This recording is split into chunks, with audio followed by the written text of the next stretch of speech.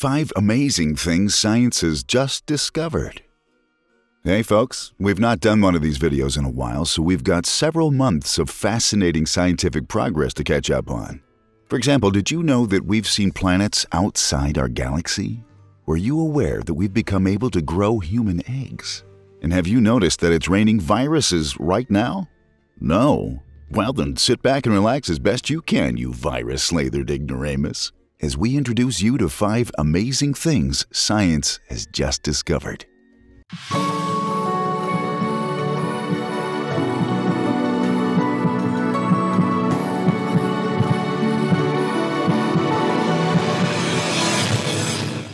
Extragalactic planets.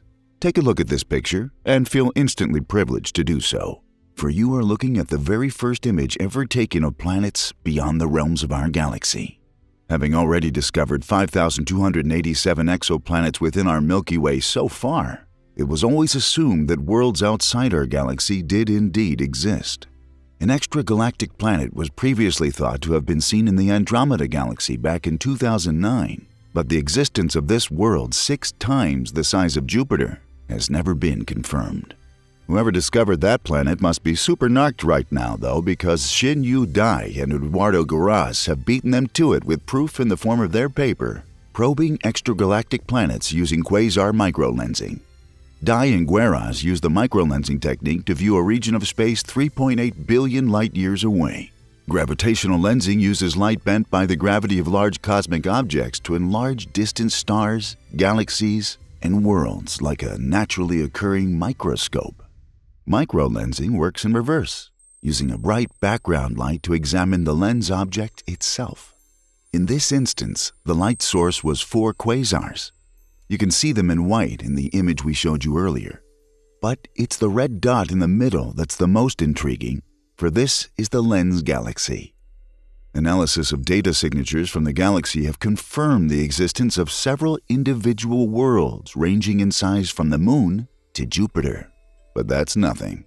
Within that small red dot that looks like a zit on the face of a shocked 3-eyed ninja turtle, we believe there could be a number of planets in the order of trillions.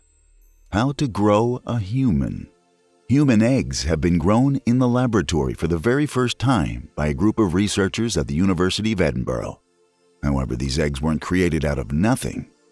They were removed from the ovary at the earliest stage of their development and grown in the laboratory until they were ready to meet Mr. Sperm for a hot date. The discovery that this is possible is crucial, as it will help women suffering from cancer who wish to store their eggs and have children after they've recovered.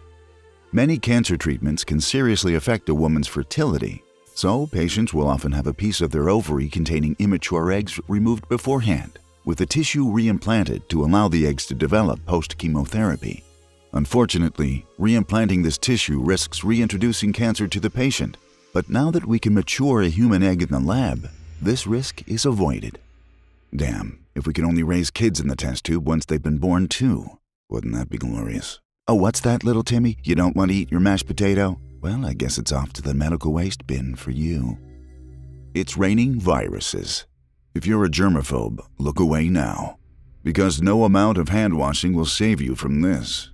Research conducted by an international team operating in the Sierra Nevada mountains of Spain have discovered that our planet is bombarded by trillions upon trillions of viruses every day, and we're not sure all of them are from Earth. In a study published in the International Society of Microbial Ecology journal, researchers identified a region of sky where a stream of viruses encircles our planet. Based on the results collected by the team, it has been estimated that 800 million viruses fall upon each square meter of planet Earth every single day. So you know those times when you open your mouth to catch the raindrops? Yeah, that's right. You're slurping down millions upon millions of viral strains. Delicious. Many of these viruses are likely to be of terrestrial origin, having been swept up from the land or the ocean and those dodgy websites you visited after your antivirus ran out.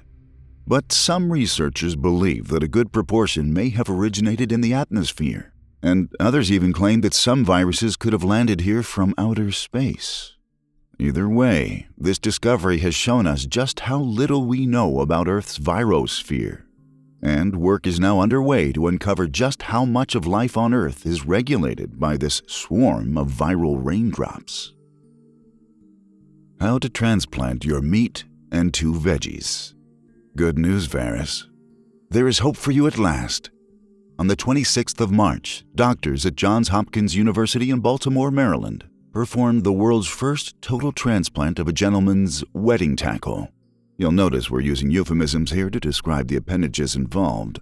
That's because YouTube is pretty prudish these days and won't let us use normal medical terms, so I'm afraid you'll have to bear with us.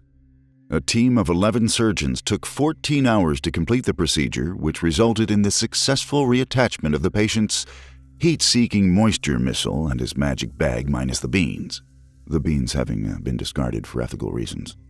The organs were donated by a deceased individual, at least I hope he was deceased, to a former U.S. soldier injured in Afghanistan. Genital injuries are often referred to as an unspoken injury of war due to the stigma surrounding them. But now, thanks to the outstanding work of the Baltimore team, our servicemen need never fear losing their meat bayonet in the heat of battle ever again. Trapped on Super Earth. Here on planet Earth, we take our weak gravity for granted. It allows us to fly kites, play ball sports, and blast off into the sky to travel across the world, and eventually maybe the cosmos too. But according to Sonneberg University's Michael Hipka, we may be the lucky ones, because aliens living on worlds known as super Earths may be trapped there permanently. In a paper published in April 2018, Hipka discussed how the extreme gravity present on super Earths may prevent space exploration by intelligent beings born upon it. Super Earths are giant versions of our own planet, and these worlds are thought to be abundant throughout the galaxy and more likely to be habitable than Earth-sized worlds due to their greater ability to hold on to an atmosphere. However, their gargantuan size comes at a cost. Hipka estimates that launching the equivalent of the James Webb Telescope off a super Earth would require 60,000 tons of fuel. It'd be like firing a battleship into space. An Apollo mission would be even worse, requiring the use of 440,000 tons of rocket, a figure roughly equivalent to the mass of the Pyramid of Giza. This massive hurdle would delay a super-Earth civilization's invention of many important technologies, such as rocket warfare, space telescopes, and satellite television. Good luck getting your Spanish soap operas on Super Earth, Mom. And that's your lot, folks, unless you're one of our beloved Patreon subscribers, because those folks get to watch 3 bonus entries into this video, including the discovery of a new kind of light, a shocking theory about the climate of Europe and America, and evidence of a missing planet which once inhabited our solar system, which you can watch on our Patreon page at patreon.com/strangemysteries.